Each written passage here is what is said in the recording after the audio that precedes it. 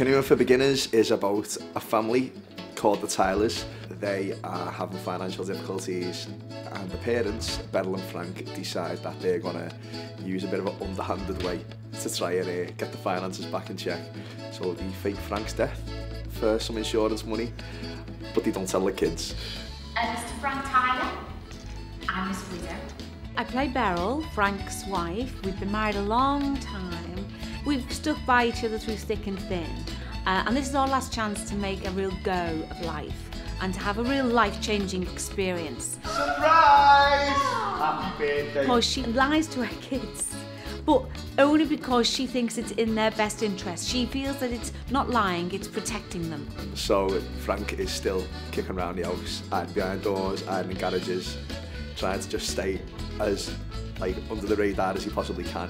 Frank is a bit of a scaredy cat really, because he goes so far into this spent scheme, so he's not fully committed. He's a bit too emotional. He has panic attacks.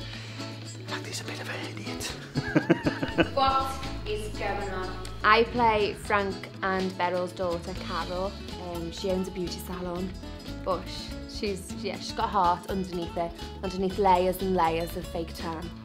The most enjoyable piece to do. It's one of those where you're performing as well as acting, so you're out front to the audience, and you know the audience there. So it's a joy. It's a joy to work on, really. And I think it spreads throughout the cast because we've got such a wonderful cast.